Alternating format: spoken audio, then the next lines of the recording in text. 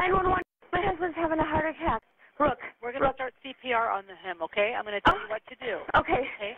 Are you right next to him? Yeah. Okay, put him flat on the floor on his back. Okay. Expose his chest.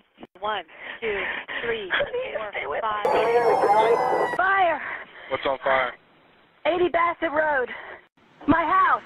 Oh, my God. I am on the phone with them. From the 984. I only want to hear from that supervisor. Okay, Delta 984, here's what I need.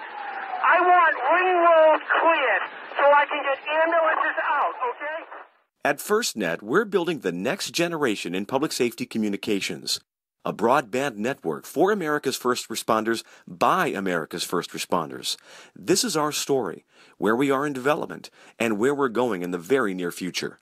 When we build this network, and we will build this network, it's going to revolutionize public safety. You're going to be able to do things you should have been able to do a decade ago. Scanning fingerprints, checking them against databases with handheld devices, downloading floor plans of burning buildings, sending photos and videos from an accident scene ahead to the ER room so instantly they're ready and prepared to know what they're coming. You know, my grandkids have been able to do this with their iPhones for a while. It's such a common sense idea.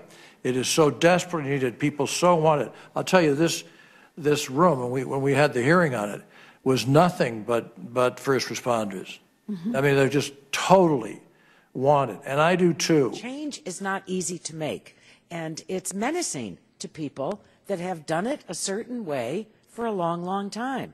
I don't hold it against them. I think the signal is, you know what, we're on the move. Public safety must be allocated sufficient spectrum so that a national interoperable public safety wireless broadband network can finally be built. When this network goes in place, we will see the innovation and creativity of public safety all across the country, where they step up and solve local issues, local situations that basically lower their cost or serve the public better or increase their own safety. We need a broadband network that can be built to mission-critical standards.